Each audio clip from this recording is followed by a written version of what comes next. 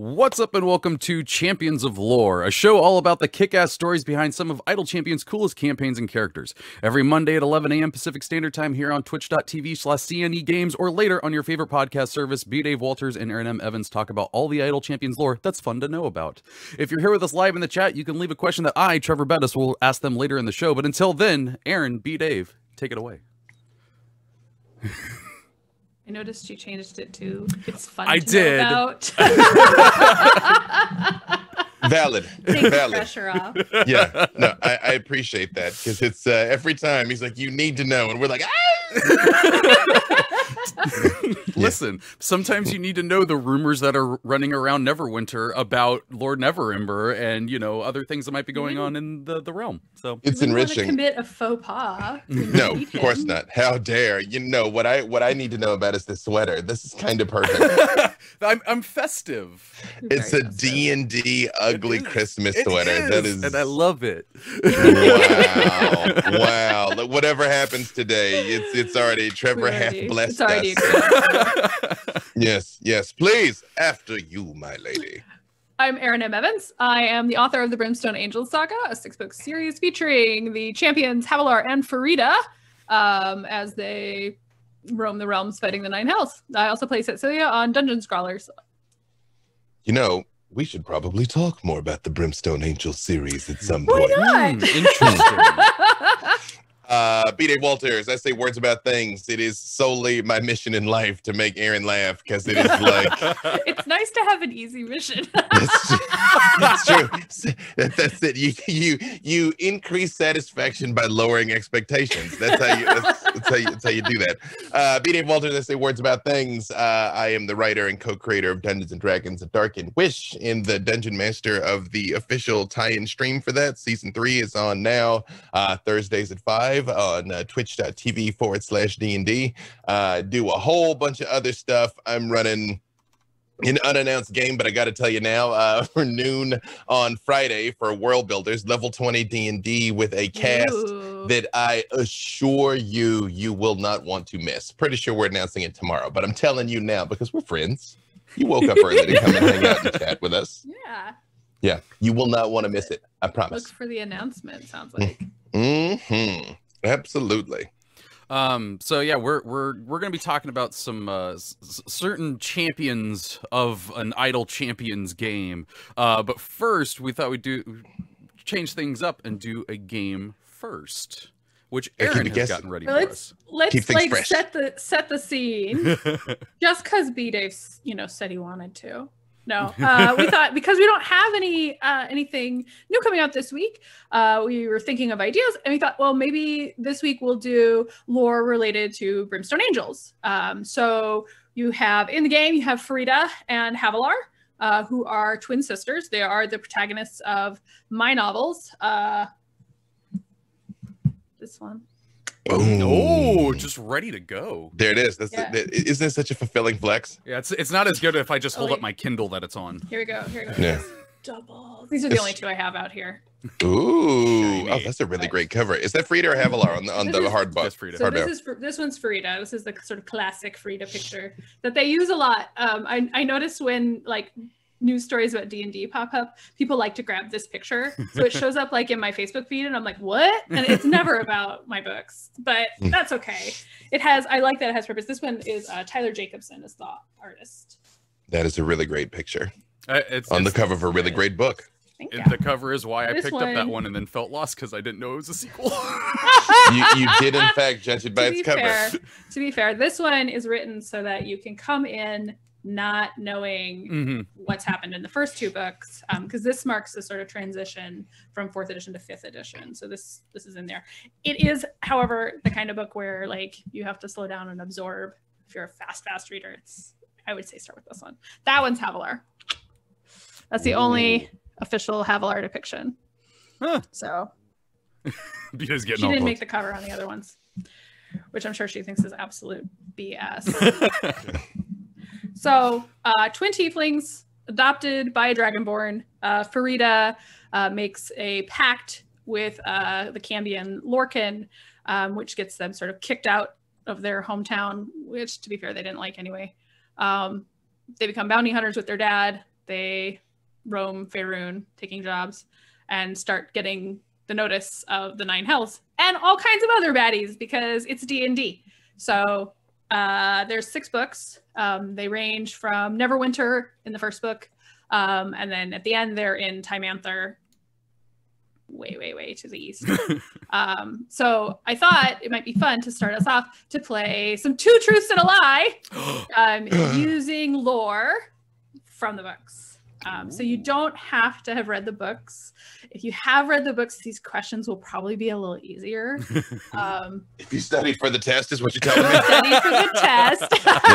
Yep. There's also, I have to admit, I wrote these last night because we did come to this a little late, and I have no sense of how difficult they are. So these may be like absolute stumpers, or they may be like difficulty may vary.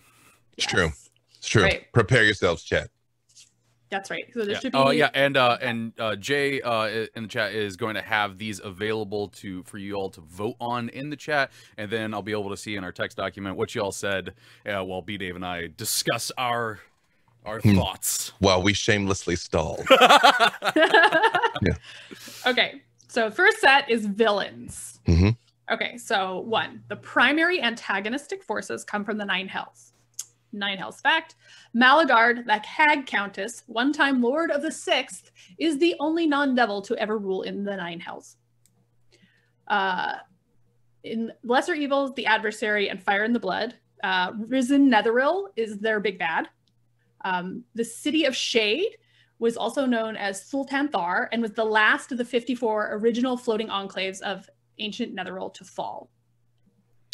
And then in The Devil You Know, the last book, Returned Unther becomes a threat. The only known queen regnant of Unther, Kubaba, ruled not from Unthalas, but from the city of Kish to the north. Where you falling on that? What's your first thought? I also realized I made a tiny mistake, but we'll see if I made a mistake. I'm gonna go with the third one is the lie, because the first one is true. There was a hag ruler, and I can't think of any other non-devil rulers. And there was a lot of words and adjectives in the second one to be made up. That is why that is my logic there. Could I get in a bait and switch of where a certain person set their court? I feel would be a pretty easy deception.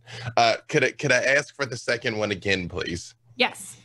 I'll skip the part where how it connects to the books. Yeah. So the City of Shade was also known as Thultan Thar. I can't say this very well. Thultan Thar, and it was the last of the 54 original floating enclaves of ancient Netheril to fall. Actually, to tell you the truth, it probably would help chat to hear the other two one more time just as well. So, Fair enough. Lay him on it. Malagard, the Hag Countess, one-time Lord of the Sixth, is the only non-devil ever to rule in the Nine Hells. The only known queen regnant of Unther, Kubaba, ruled not from Unthalas, but from the city of Kish to the north. That's where I'm planting my flag. What do you think, Trevor? See, I guess I'm wondering, like, okay, when you see this is my problem with these questions. I always end up going deeper because I'm like, you said the only non-devil to rule, but I'm like, well, were they a devil beforehand, or did they get turned into a devil? Does that count? Oh yeah, because Zariel wasn't a devil at first, but like ended up being one. I'm gonna have something from the chat here. Kid like 101 said, I'm gonna go with B. Statistically, I have a 30% chance of being correct each and every time, so they're not wrong.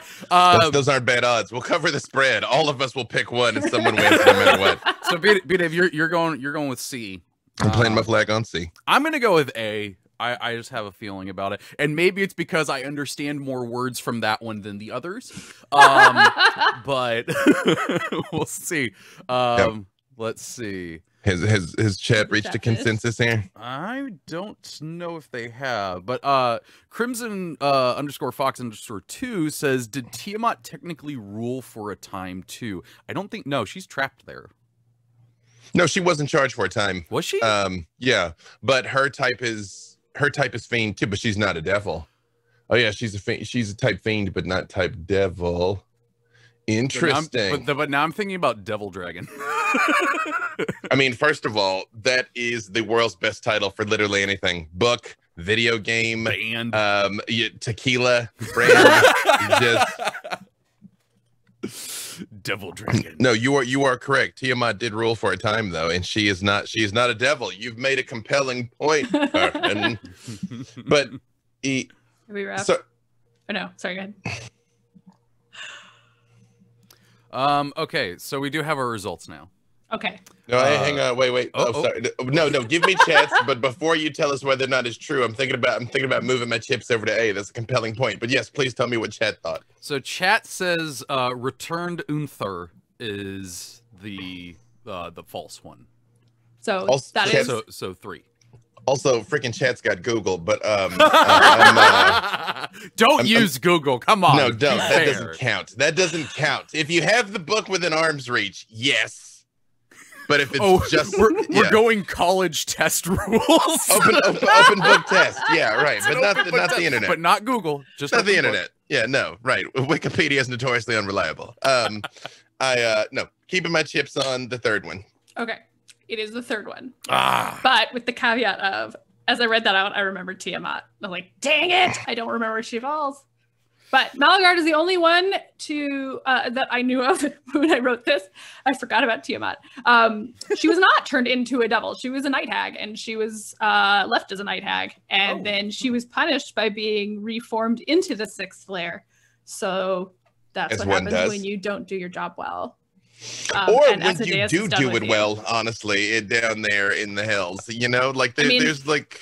At that point, it's like if Asmodeus says, no, that wasn't right. Was it wrong? Was it right? I mean, but that's the problem. What do you do when your manager's the god of lies? When he's like, "You really phoned this one in this week." You're like, "Did I know?" Like it's not a lie anymore. Yeah. Did I feel like I crunched a lot of souls into soul coins? I'm just saying. I just feel like our numbers were up overall. The third one, just for the record, Kubaba is actually the only queen listed on the Sumerian kings list. And since Unther is kind of based on real world Mesopotamia, I thought it was a fun little crossover. Well, although to asking about that, when well, you know what? We'll finish the 2 truths and a lie because then I do have. Okay. Well, actually, you know what? Since you're the DM right now, you tell me. I have a question about your process that Let's hear it. is relevant, but it will be relevant, at the end of 2 truths and lies. Do we have another question? I mean, I have more, but I don't mind here.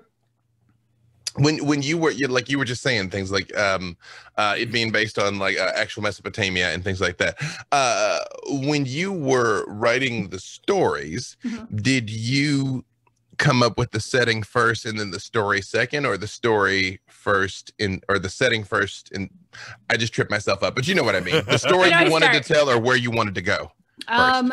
I think I came up with the characters first.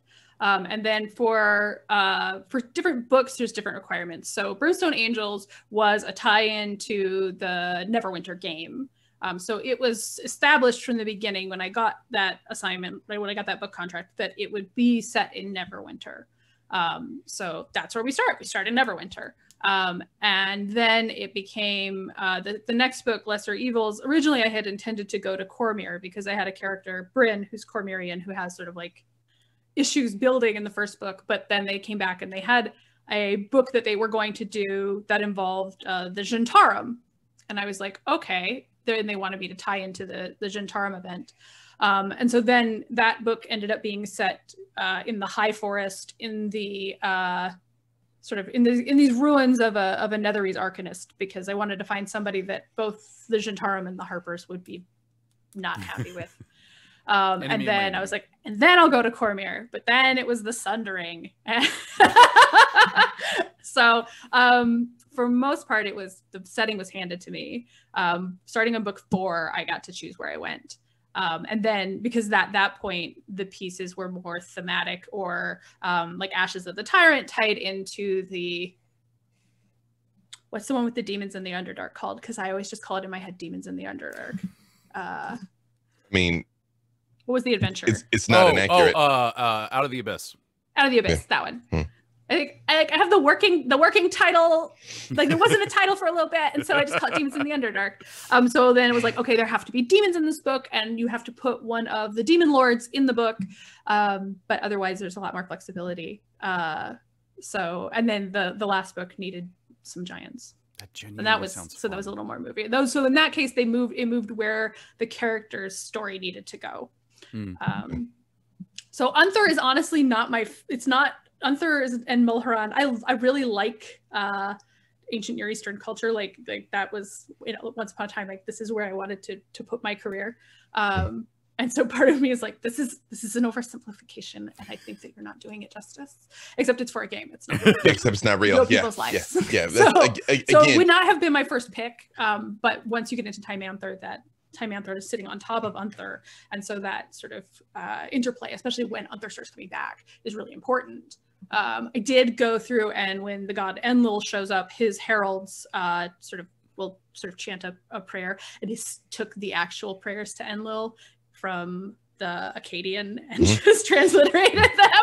Because it's like, well, you wouldn't know what it is anyway, because you don't speak Untheric. So yeah, it's funny that you say that, because one, I'm all like, you've all heard my lamentations about Chult, but two, I always like the witch divinities they've just like picked up completely, because like some of the Mount Celestia, there's the plane that overlaps between the Faerunian deities and like the Greek deities, which again eludes me for some reason. The Arborea. No, not Arborea. Oh, well, either way, there's a place where it's like, real human gods and the Faerunian gods are there. And then it's like, here's all this dramatic, lavish stuff. Also, here's really Enlil. Yeah, right. It's like a weird thing where it's like they go through and their avatars come through, and then there are pieces where like I get very opinionated, like Inanna in the realms is lawful evil. I'm like, I'm sorry, what? No, unacceptable. Not at all. That would not be my her house. jam. This was in my Dragonborn dating game. I made Inanna not be evil because that is the single greatest like geek cred statement ever. In my Dragonborn dating game, I made Inanna not evil because like the power of being a DM, right? I mean, mythology is the lore for like life. Yes. I think we're gonna need to move on to question 2. Okay. That way we can get into some lore later. All right. Question 2 is location based. So first book takes place in Neverwinter. Before the destruction of Neverwinter, first by the eruption of Mount Hotenau, then by the Spell Plague, the city was known for 3 spectacular and intricate bridges called the Dolphin Bridge, the Winged Wyvern Bridge, and the Sleeping Dragon Bridge. Only the Winged Wyvern Bridge survived to the current era. The third book, which is the other one I have, takes place in the High Forest. Within the High Forest, there is a small mountain range called the Lost Peaks. Within the Lost Peaks are a series of pools called the Fountains of Memory, which will show upon request any time and place in history, and will occasionally open portals to those places. They were held sacred by the deep gnomes, but were badly damaged in the Spell Plague. The 5th and 6th books take place in Time Anther. Time Anther is the nation of Dragonborn from Abir, and it is ruled by a council of elders whose clans all date back to their people's time on the other plane. To replace an elder on the council, they must be challenged in combat, but the elder keeps their sword and the challenger must fight barehanded. Ooh, Where's the lie?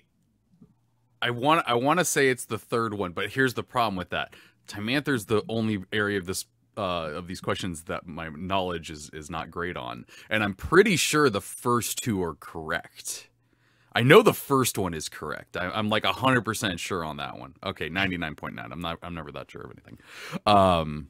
Where are you following me, Dave? Yeah, because I did a bunch of research on Neverwinter for season 2 of A Darkened Wish, and I'm all like, wait a second, but is that right? I'm pretty sure the bridge one is correct. And you see, I ran a 4th edition pre-written adventure that I'm pretty sure used that portal in the forest. So I'm almost sure that is correct. See, I don't remember anything about pools or reflection in the mountains nearby, especially because I took the story out into the mountains nearby, but that doesn't mean it wasn't there. Yeah. I feel, and then I did a lot of research on Abir for also A Darkened Wish season 2, and ritual combat where one is armed and one is unarmed, that does not really actually seem that like for an honor-based system that isn't one, I'm going to say that the third one is the one that's not true. That's where I'm putting my... Okay. All right. Well, Chat say? We're still giving them some more time to put some votes in, but Garwar comes in and said, if I had known there was going to be a test today, I would have stayed up all night cramming. I mean, I stayed up 30 years cramming, bro. So that's why here we are. Yeah. That is my favorite reader compliment, though, is like, it's 4 a.m. I'm still up. I have to finish this book. Oh, Yep. I'm so sorry to ruin your sleep, but thank you for making my day. Also, you're not sorry. yeah. I mean, there's a little part of me that's always like, everyone should get all the sleep they need, and that is important. Yeah. But also, while chat's still deciding, Randy author Kaba said, "Oh, hey, Randy." When I watch things like this, I'm like, Forgotten Realms should be allowed as a foreign language credit in college because dang, every other word is what is that? Realism? I don't know what that says. Realmanese. I don't know how to say that. Oh yeah. Oh yeah. No, I get That's it. Like Randy Henderson, who is the author of the Fin Fancy Necromancy series from Tor, and he also plays Rogar on Dungeon Scrawlers. Hey. Yeah. Also, well, go ahead.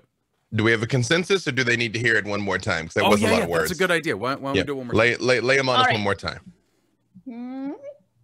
Before the destruction of Neverwinter, first by the eruption of Mount Hotanau, then by the Spell Plague, the city was known for 3 spectacular and intricate bridges called the Dolphin Bridge, the Winged Wyvern Bridge, and the Sleeping Dragon Bridge.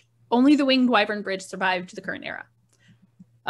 Within the High Forest, there's a small mountain range called the Lost Peaks. Within the Lost Peaks are a series of pools called the Fountains of Memory, which will show upon request any time and place in history and will occasionally open portals to such places.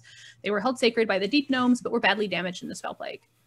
Timanther is the nation of Dragonborn from Abir and is ruled by a council of elders whose clans all date back to their people's time on the other plane. To replace an elder on the council, they must be challenged in combat, but the elder keeps their sword and the challenger must fight barehanded. You know, I said that doesn't seem very chivalrous, but then again, if your goal is to maintain power and not chivalry, of course you'd rig it like that.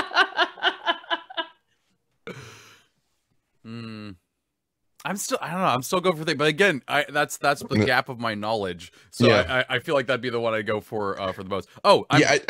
Sorry, good. I was just gonna say I don't know the one about the pools, the reflecting pools, but that seems like a pretty ready-made adventure hook. And I feel like I would know about Dragonborn ritual combat on a beer, especially because you created a lot of the culture for the Dragonborn, as we've discussed, Erin Evans. Yes, I'm putting my money on the third one. Okay. Although, wait a second, if she created that, made it true, is that the lore? Dun dun dun. Oh, it's lore now, regardless. We do have a vote. consensus from chat. Chat agrees it is the Timanther one. You No. are correct. Hey! The 2 for 2. Dragonborn are ruled by a person named the Vanquisher, who is elected every 10 years. The clan leaders all vote. You all put forth a candidate, and then they vote, and you can't vote for your own candidate.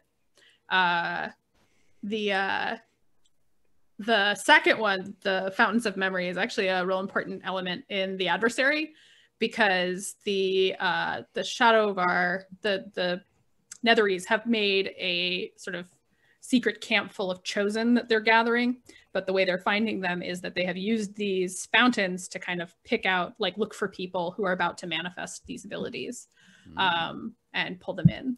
And so Farideh uses them, and the book has these sort of interlude sections that are her looking in the fountains and finding out things that she's missed, because there's a big time jump where she gets trapped in the hells. It's a bummer. It's a heavy book. Just saying, for the record, I feel like you can't be elected Vanquisher. Like, I feel like that's one of those. You got to grab that brass ring. I didn't make that part up, for the record. Yeah, It's a bit dramatic. I'm just saying, you know what I mean? You're all like, oh, can I please be Vanquisher? Please. How many people have you your vanquished? granny to set you up. A number. A number. Quite a number vanquished, yes. Exactly. I don't know why I'm a Dragonborn with this accent, but yes. Yes, exactly. You cannot locate them because they've been thoroughly vanquished. Oh my god. There you go. I love it. Perfect. All right, you ready for another one? Yes. Okay, so these are ally themed. Okay. All right, so one of the big groups of allies are the Harpers. So there's several Harper characters in my books. Those who harp strive for peace and balance, but have gone through 6 reformations and 2 schisms since their founding in 148 Dale Reckoning, including a minor proxy war in Calimshan. That's my term for it, but their members have included such luminaries as Elminster, Lyriel Bainray, The Symbol, Adalic and Rand, and Verthissa Thurgiesh and Nala from my books, and one of Manshoon's clones. The Jintarum. They're not good, but they're sometimes helpful. The Black Network is a mercenary company with lax morals that has allied with beholders and keeps flying snakes to carry their communications. Gent, Jintarum, Gentilar, Gentish, and Gentle are all different words you have to use when you write about them. Members include Manshoon, clones, Vzul Chimril, whose name I can't say, Sassika Parador, and Mirazawad from my books, and a whole lot of Jintarum in Idle Champions that you get to fight. That is a lot of Zentarum. A lot. The Cormyrian Royal Court. Cormyr has been ruled by the Oberskier family since the year 26 Dale Reckoning. There is a law in place where if a ruler is resurrected, they will be magically sterilized and exiled, although most suspect the Purple Dragons will execute the monarch once beyond the border, and whoever casts the resurrection must be executed. This is because of Galagard Oberskier, the first, later the second, later Draxius, the Never-Dying, made himself the 53rd, 54th, and 55th king of Cormyr. Members of the current court include Queen Raedric Oberskier, the Dowager Queen Ospra Goldfeather, Prince Barovus, and the inimitable and super bitchy Verona Goldfeather. Okay, From my books. I'm going to start off. If the third one is a lie, you're just making up skills are astounding. That was like 3 paragraphs. That's my job, though! But no, but like, that was just, like, good Lord. Oh, man. Where are you feeling, B-Dave? I'm glad I got the first 2 right. Okay, so I feel like you're losing track of the real mission here. All right, hang on, wait. You give us those again. Give us those one more time. All right, I'll give you a slightly shortened version. Yes. Okay, Harpers strive for peace and balance, but they have gone through 6 reformations and 2 schisms since their founding in 148 DR, including a proxy war in Calimshan. The Jintarum are a mercenary company with lax morals that have allied with beholders and keep flying snakes to carry their communications. Gentarum, Gentilar, Gentish, and Gentle are all different words you have to use when you write about them. Cormyr has been ruled by the Oberskier family since the year 26 DR. There is a rule in place where if a ruler is resurrected, they will be magically sterilized, exiled, probably murdered, and whoever casts the resurrection will be executed because they had a king who made himself king 3 times in a row using resurrection spells. I know where I'm putting my chips, but this time you first, Trevor, because I went with it first the last 2 times. I want to say the Harper one, and I want to say that because I feel like I've looked into Harper's and I don't remember reading all of that. The Zentarum stuff sounds right, and I'm sorry if I feel like now I've been pronouncing Zentarum wrong. But yeah, but like because somebody that I know they helped work on a supplement that was all about the Zentarum and everything like that, and I read through it, and I'm pretty sure I read all of that stuff, and I'm almost positive the third one's right too. So yeah, I'm gonna go with the Harper one. See, I was gonna go with the Zentarum one, but you make a compelling argument saying that you think you read all of it. This is high school all over again, where I'm all like, we're both wrong, but you're more confidently wrong than I am. So, he's writing quickly. I like the cut of his jib. See, that was in high school. That just meant I was like, I'm thinking about Gundam Wing way too much to study for this test. Yeah, no, you're correct. If the third one is correct, that is a very oddly specific thing to have made up. Doesn't mean she didn't. I know. It doesn't mean she didn't. She's a professional maker-upper. See, she's got that smell right now. I was like, I don't know if that's pride. Just to cover the spread. I don't know. What's chat saying? We can do chat first. Chat says it is the Harpers. That is the lie. Chat says the Harper's is the lie. Okay. Okay, to make this even more difficult for you, B Dave, this either means if chat gets it, you know, like if you say something different, they win. If you say something different and get it right, you win. If you both get it right, you tie. If we both get it wrong, we tie. Ooh. That's true. That's true. Because this is the last one, right, Aaron? This is. Oh no, actually, I do have one more. Okay. That's a little shorter. Well, do we have time for one more? Nah, we have time because I kind of did that in case it was. I think maybe this should be the last one. I think this is the last one. Some lore. You know what? Because I'm a monster and will force a stalemate, I'll go with Chad. You will never defeat me, internet. Well. To the end, I grapple with thee. All right. Well, you're right. It is the Harpers. All right. The Harpers have gone through 4 reformations, not 6. There's been 1 schism. It made up the proxy war. They were founded in 324, not 148. And the list of people that I said were Harpers, only Elminster is actually a Harper in that list. Actual Harpers that you might know, Danilyn Fan from Elaine Cunningham's books. From my books, Tam Zawad and Dal Parador, who are Harpers of Waterdeep. And then in Idle Champions, Jaheira is a Harper character. Nice. Hey. Well, that means if you run out of stuff to talk about, I have some short monster themed ones. So I would just like to say, Aaron, 3 for 3 with a heavy dose of help from Chad on that other one, but 3 for 3. Yeah, it means that I lose again, which is why I'm just here to like say intros and outros and say funny things occasionally. and serve looks with those sweaters though, and serve looks. Yes. I'll have to be sure to post a picture of it later so podcast listeners can see the majesty. Cormyrean law is a important element of Fire in the Blood because I was like, that is so nuts. That's like that's a really like badass rule and stuff. I like that. If you get resurrected and you're Obscure and noble, but you're not ruling, you go to the end of the line of succession. So like everybody else has to die for you to get the title, but otherwise. It makes sense though, because past a certain point, even in D&D, past a certain level, call it 12-ish, death becomes an inconvenience at that point. You know, you're all like, nah, we're gonna be we're going to, especially now that with the recent changes in Tasha's, that more people have access to Revivify. It's even more like, oh, you know, this is gonna cost us a diamond in some travel time. So having it like written into the fabric of a society that you're like, no.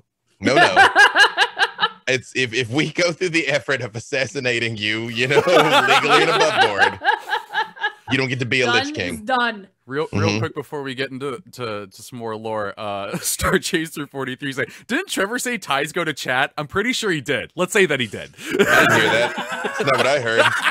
Yeah, I have no memory of this, Star Chaser. I don't know, man. No. I'm like, guess what? The podcast listeners don't have a written record either. So looks like it was a tie. Again, you will not evade me, chat. You won't. Yeah. So Aaron, what's some lore that you want to talk about? That was it. That was what I brought. That's all. That was all it is. Nothing else. It's all gone. I mean, to her credit, she prepared very thoroughly for the exam here. It's true. You know? It's true. Well, I do have a more craft based question that is directly related to this, though. Do you have, because this applies to both your storytelling and also campaigns, doing this at your table, and even a lot of the design structure of Idle Champions. Do you how do you weight how much time you spend on the backdrop and the lore, which is kind of the setting and the context, and how much do you emphasize more the characters and what's in their participation in it, if that makes sense? It does, yeah. No, I think the characters have to come first. Like if you in a novel, if you're not buying into that character's experience, it's just not as satisfying. And I think especially for a series where the whole thing is like you're going to follow these people through all these books, if it's all about the backdrop, you don't get that carry through.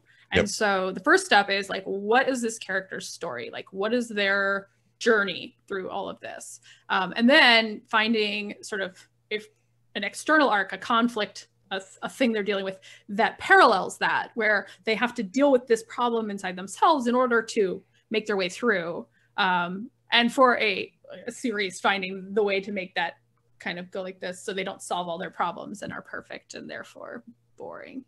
Yeah. And of these places they went in the 6th book, which one of these, if you could narrow it down to just one that you love the most, which one of them is your favorite? Because I've watched your eyes glow talking about the Hells, but there's other places as well. Same with Time Anther. Sure. I love Time Anther. I love Time Anther because I put so much love into it. I think that there's like, people will say a lot, like if you write tie-in, they're like, oh, well, you don't have to do any of the setting stuff.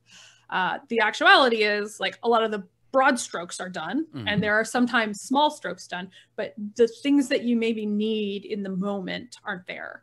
Yeah. Like just as a really random example, in the 5th book, Havilar develops this ability that was in the game that we played. If Havilar is near to a demon, she starts building up this almost like this buff that she has to pass on to someone else.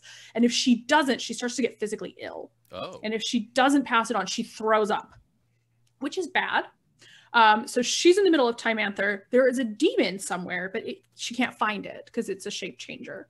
And so she throws up all over the place on the street of Time Anther, right? And I'm thinking, okay, this is an enclosed city. There's vomit on the ground. What do you do?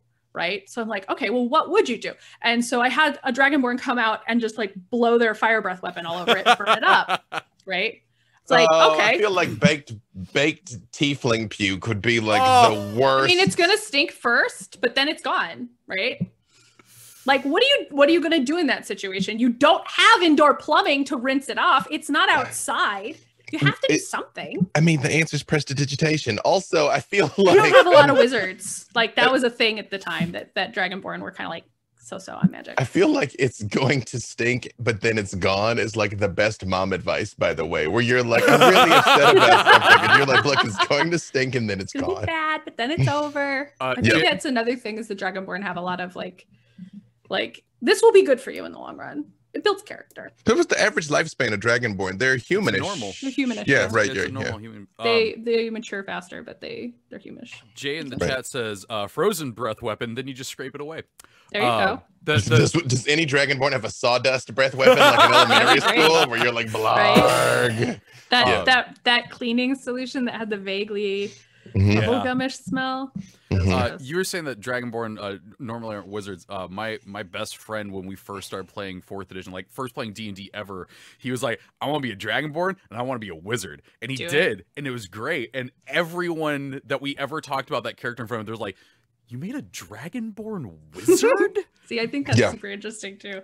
Although I will say I did, this is only like vaguely referenced in the books, but the thing that they were given, the Dragonborn in 4th edition were given these giant bats that they fly, like that's their cavalry in Jared Thymar, which is really cool. Except, do you know how much poop bats make? Yeah. Now they're giant, and they're roosting in this pyramid city, like up at the top. Like this is nuts, right? It'd be mountainous, There is this sort of the element in there that was given where they're avid gardeners and they know a lot about horticulture. It's like, okay, well that makes sense, but that's still a lot of poop. So I had this Twitter rant a while ago about how Jared Thymar has likely destabilized the guano market for spell components. And I gave them, when they go to war at Uthunther, they have an entire regiment, the 9th Red Cohort, who are wizards that specialize in fireball. That's awesome. Because they have all the guano they need. I love it. That is, well, but to our army. To our greater point here, I'm bad poop. The greater point here is like, but that is a really interesting and ingenious way to like weave the lore into the narrative and make it come to life. You know, that if this is true, then this other thing must be true. Right. And I think a lot of it too is like when you're writing something like that, and I think it's also true to an extent in a game, although a game is tending to happen much faster and there's less like mulling time. But you need something, right?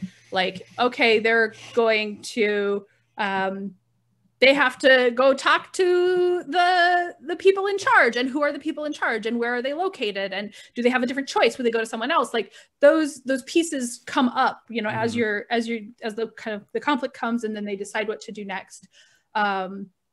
There's a lot of catacombs under Jared Thymar, and so what's in the catacombs? Like, how do the bodies get placed? This made a big difference because the ashes of the tyrant, there's a demon running loose, and the demon is in the catacombs. And so it's like, okay, well, what tools are available to the demons? And so there's things that people have said, there's the canons or stuff, and then there's what's implied by that canon, and then there's like whatever you want to embellish on top of that, and what comes from other things that you know. Like if the Dragonborn are they feel very strongly connected to their ancestors, right? Well, okay, somewhere in that catacomb, I feel like there's going to be a monument to the people that got left behind in a beer, right? To the people they don't know what happened to. Like that would be very important. And they're also like, they're atheists, but like they're just sort of like not interested in gods. But they do these things with their dead. Like they have these established catacombs. And so like, where's the piece that fits those things together? I think that is the most fun part of doing this stuff. I've got two questions, one that relates to Time Anther, one that's going to change the subject a little bit. But before I do those, Garwar says, where's the Dragonborn with the Lysol breath? But he's like lighting it with a lighter, like to show off for his friends there. Just real quick question, and this came up on Silver and Steel this week, is did our Dragonborn hatch from eggs? Yeah. Oh. We had a whole running gimmick with our Dragonborn character Akira, which Obo Lauren's probably in chat. I'm not even going to check. Okay. She's infinite. She's eternal. The next one was from Obo Lauren, which just says Dragonborn everything. What I say? Yeah, you sensed her. Exactly. Like we are connected in here. Yeah. Oh, come on, Orkira. I told you like to Dragonborn hatch from eggs, and you made it seem like a weird question, and apparently the answer was yes. Okay. Yeah. Right. That's yeah. No, it is true. Back in the day, the lines between the classes was much more rigid, where it's like, yeah, you can play. At first, you really couldn't play in anything. Then you could play in anything, you just shouldn't. Now you really kind of can, you know? Yeah. So the lore question for this area is from Hostile Eldritch that says, aren't the Vanquishers assistants wizards? I don't know. No. There are wizards. Like, let's be clear. Yeah. I think the idea is sort of like culturally, overall, Dragonborn are like, but you could hit it. Yeah. Well, and you see, when people gave my friend problems, it was because they were like, but the stats don't work. And it's like, I don't care. Oh, yeah. No, it is not an optimal choice. It isn't, but it doesn't make it a bad choice. But, right. That Dragonborn like, throwing around flame sphere and fireballs left and right, man, it was great in 4th edition. Yep. I kind of had some of the clans specifically be more into it. Like Kanjan Telekor is one of the Tymantharian clans that's like, they have plenty of wizards. Like they're like, no, this is just another way to do things. If you think about like the way magic worked in a beer is not the way magic works in Toril. So the magic that they had access to is a completely different thing. So they've had 100 years to adapt, but people who are a little extra traditional are like, you could just hit it with the sword.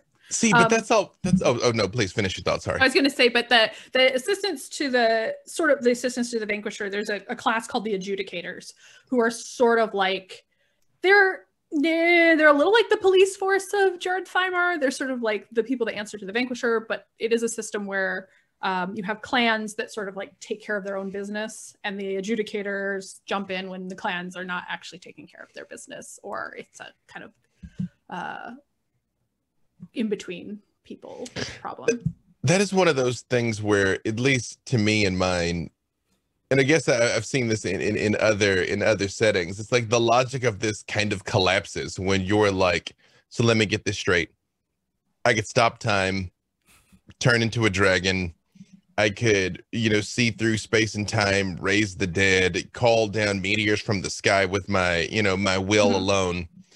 But I'm gonna hit it with a sword. Like, no, you wouldn't. No, you wouldn't. What do you? Yeah, this is one of those things that I agree. I have kind of a hard time sort of figuring out how you integrate, like, because it's because the idea is that adventurers are the cream of the crop, right? Like being able to do this stuff is really hard, and you're very special for it. Yeah. So most people can't be a wizard that does kick-ass stuff. Yeah. But at the same time, that's the focus of all the stories you tell in D&D. So it feels like, I don't know. Being superlative. Yeah. Mm-hmm. The next question we got is from Victor Bengston. I totally messed up your name, and I apologize. The lore question is, can non-humans be part of the line of succession in Cormyr? That's a wonderful question. It's not been tested. Ooh. So, I mean, that is possibly, potentially someday a question, because my character Bryn in the line of succession and Havi eventually have children. So technically, there is a tiefling in the line of succession. I doubt it. It would involve a lot of people dying before. I mean, theoretically was important. Theoretically, though, a tiefling could show up at any line of succession at any time. Surprise! Well, now, great grandma was getting, she formed a very different kind of pact. These are definitely the 4th edition Asmodean style tieflings, where you know what you're getting into. Your commitments were made. Yes. But Happy's delightful, and she'd look amazing in a tiara. Before I get into what crazy things chat's put in here, there is a book question in here for you, Erin. Don't know if you want to go into, because it may be for future things. But Lucina Valkyrie says there's a paragraph at the end of the final book. Half-devil, he reminded himself, looking down at the city tucked against the bank of a river. Maybe there was an argument to be had, a balance to be struck in this new world. Whichever it was, Lorcan was game. What is Lorcan's goal moving forward in the D&D universe? That's a great question. Mm. Lorcan is sort of one part deuteragonist, one part antagonist, depending on the moment. He's Farida's packmaster. He is a Cambion. And so one of the questions, one of the things kind of early on, is that Farida's a tiefling. She is the 4th edition style tiefling. So it's not like I have cute horns and a funny shadow. It's like, no, for real. Like, my ancestors, exactly what my ancestors were doing. And, she gets a lot of the people saying like, well, you're not actually a person. Because what you look like, and you probably don't even have a soul, maybe, which is upsetting, but also, she sort of comes to a point where she's like, I know who I am. And in the second book, she realizes that Lorcan isn't fully a devil. He's half devil, right? His father was not. Well, you find out who his father is anyway. And so she realizes that like he has these moments where he acts kind of human and like he possibly could be a better person, which is tough. And so she gets him this chance to like go and do better. Basically, she gets him out of the 9 hells at the end. But spoiler. But so what that is like he has this opportunity now. He has this opportunity to go out and live his life with that sort of ensouled half, right? Does a Cambion have a soul? Well, they have a human parent, or a tiefling parent in this case. Like, sure, maybe. How do you know if you live in the 9 hells and you never get a chance to like make a choice because you have to do what your superiors say? So here he has a chance to make a choice. Is he gonna do anything good with it? That's a wonderful question. If you've lived your whole life like being sort of trained toward selfish acts, can you? Put him in your game. Do something cool with him. Funny that you say that, because that is literally the plot of the entire 3rd season of Dungeons and Dragons: The Dark and Witch. If you've been raised your entire life to be awful, can you be not awful? Would you even choose to? Like, do you have the vocabulary to be not awful? Let's see here. I'm gonna bring this one up. Evil Emperor Zerg question. Now with Tasha's cauldron of everything, you could have a Dragonborn blade singer, the best of both worlds, hitting things and then casting magic. That is actually what my best friend did in 4th edition. He saw blade singer and he desperately wanted to be it, so we worked out this whole plot of how his Dragonborn learned to be a blade singer. And man, that first session where he got to be that was so cool. I actually sat and I talked with Jeremy Crawford about this, because there is an answer to this question, but it's like, why are there only half human, half things? You know, why aren't there half halflings? Why aren't there quarterlings? I made that recently. Or why isn't there a half Dragonborn, half elf? Like, to me, besides the fact that I would have just been like YOLO, I would have told that story is like, you have an elven ancestor and it's verifiable. There's elves old enough to remember, so there you go. You're in the club, kid. Oh my god, 7 years ago me is such an idiot. I should have done that. That would have been such a cool plot point. Especially when you could do things like polymorph. Like, okay, one thing with the Dragonborn is like, if Dragonborn lay eggs, how does this work? Yeah. Right? But if you could be an elf that just makes themselves a Dragonborn for a little bit so that, you know, mechanics work. But B-Day, what comes out of the egg? Yeah, what comes out of the elf pops out of the egg. Apparently a Dragonborn blade singer. Messed up omelet. But B-Day, what you're talking about with the half parents and stuff like that. One of my players for our most recent game, you know, he always plays members of a family that he's been making, and one of them was a half orc and one of them was a halfling, and so he's like, I want to have a third brother where their two parents had him, so I want a half orc halfling, and so I went on to D&D Beyond and I made it. And it worked out pretty well. I loved it. In Theogony of Kairos, which was my first streaming series, I had a baby that was half Aasimar, half halfling. He's a Aasimar halfling, and I named him Crawford for Jeremy Crawford. That is why that character's name is Crawford. Thing I've ever heard. Crawford, the half celestial halfling. Yep. He's the chosen one. He's a little god baby. Yep, that's so cute. There is a very deep lore answer that maybe we'll keep that one in our back pocket for another discussion. But it's you know, there's I realize magic is its own answer, but there is no logical reason why like human DNA is like the universal emulator for genetics, but like there are no half dwarves or there are no, you know, Also, the answer is the origin of orcs was really, really messed up. Okay, that's all I have to say. Yeah. So let's go back through some of these questions and whatnot we got here in chat. Uzor asked this back at the beginning, this about the show that you were talking about, B-Dave, at the beginning. Is that going to be on Twitch, and if so, which channels are going to be showing it? Charity thing? Yeah. Patrick Rothfuss Twitch. Patrick Rothfuss. That's where most of the World Builder stuff is being hosted there. Follow me on Twitter at BDaveWalters. Like, no, you're gonna hear about it like tomorrow. But, this is a very worthwhile follow. For the quite a cast. I told my friends recently when I was looking through Twitter while I was playing games with them. I was like, you know, you could say I follow B-Dave on Twitter because he's a really influential person on with D&D. You could also say that I follow him because I do a stream with him and he's a really cool guy. You could also validly say that I follow him just for memes. That's it. I'm serving something for everybody. You know, there's a chicken for every pot on my Twitter feed. I legitimately wonder sometimes, I'm like, does B-Dave get annoyed with how much I like his posts? I do. It's, you know how in D&D like the deities are like maintained by worship. No, I'm sustained by likes and retweets. Hang on, wait. I'm gonna tell you just I'm telling you guys two of the players that are gonna be in the game. Here you go. So you can see that you can see their faces here. That's two. Wait, hang on. I misspelled that one. Yeah, that's just two of the players right there. That only we get to see. Yeah, only you. This is not breaking news for you, Chad. Right, no. Right. Oh, that's very nice. Yeah. Be excited, chat. Be excited.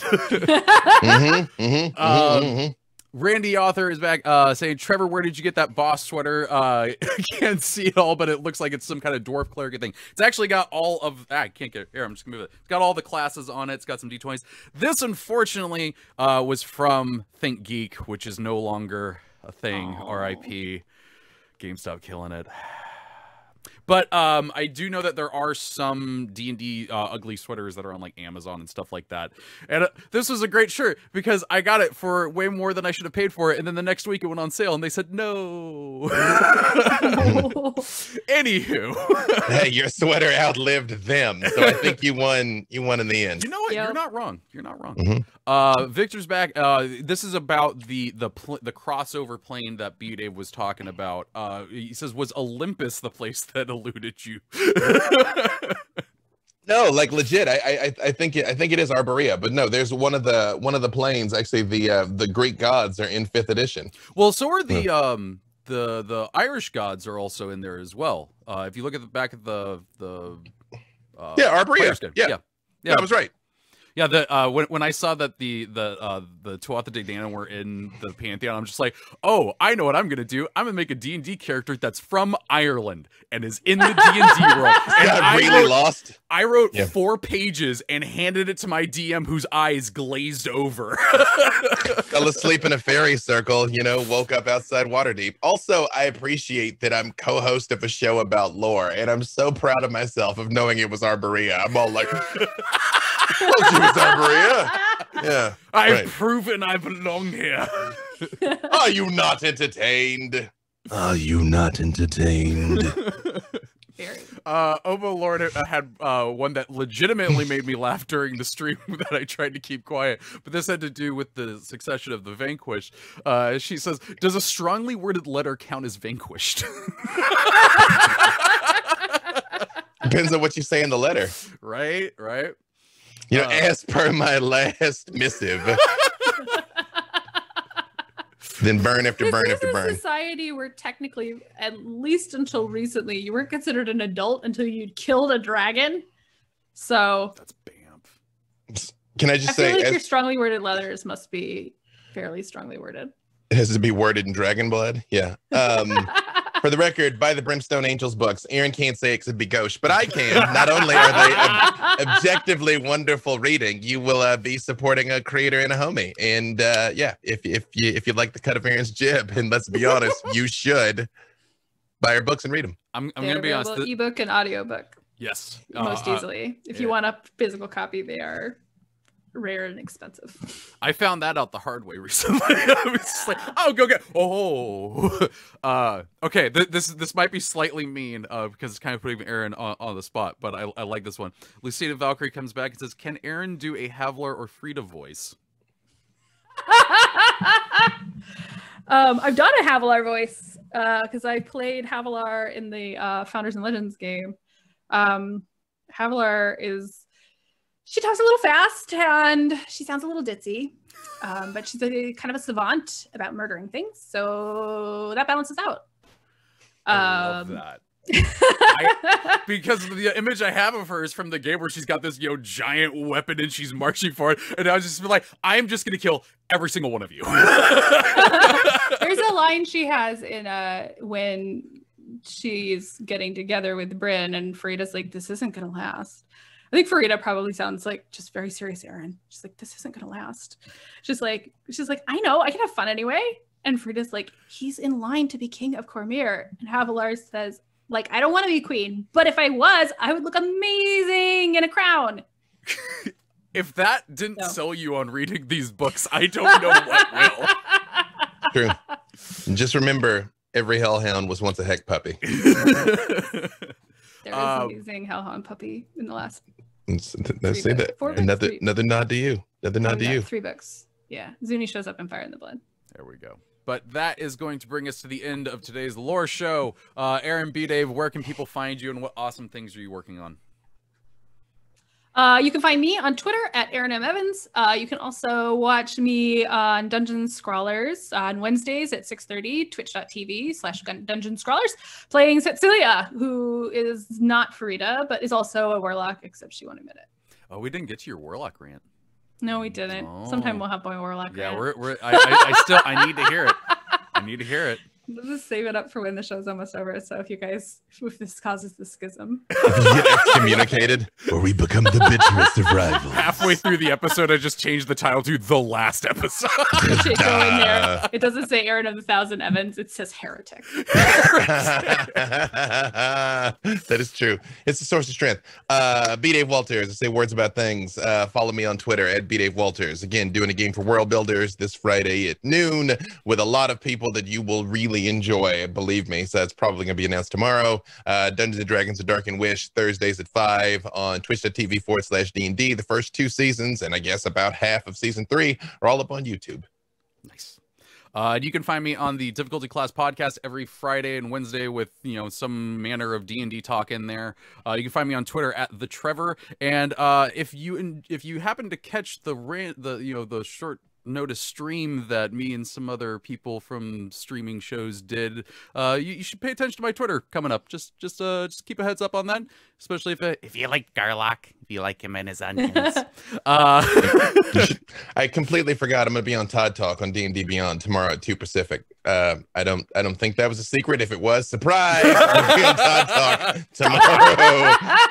2 Pacific. We got all the breaking news here. Oh yeah, and then tomorrow night I'll be on with Patrick Rothfuss making his character for the game. So hey, definitely you're gonna find out tomorrow because I'm surely. If you haven't gotten enough B Dave, you're gonna get this week. It's never enough. Or it's like Turkish coffee. It's to a sousson. Power your ways. Thank you to Jay for moderating the chat as always and handling the voting fantastically. Thank you very much as always. You make the stream work. And thank you to Codename Entertainment for letting us talk about some cool D&D and having some fun doing it. If you missed the show or you're just coming in late, you can listen to it as a podcast at 2 p.m. today. And remember, there's an extra gold chest code in that one as well. And for podcast listeners, don't forget that you can write into Champions of Lore at codenameentertainment.com with lore questions that we can answer in the future or maybe make an episode about. You can suggest a few things. Also, Obo Lauren said that I didn't mention the show that we're actually on together, which is Silver and Steel, which is also Tuesdays at 6 Pacific on D&D Beyond. Get him, Lauren. She did. I was like, okay, I'm sorry. I have a lot to keep track of. Okay, sorry. Okay, right. That's why I said just follow me on Twitter. Don't even try. Just follow and I'll tell you at the time. Eventually what we'll do is when we come to you, we'll just put up a screen that's your schedule. It's like the open and crawl of Star Wars. Yeah, right. That's it. Play the music too. I love it. For those live with us, be sure to come back at 1 p.m. for Improvised Champions. And if you're listening to us, we'd love to see you next week here in the chat so that you can have your input, answer some questions, have some fun with us, and it'll be great. But yeah, thank you to everyone for watching and listening. And until next week, Champions out.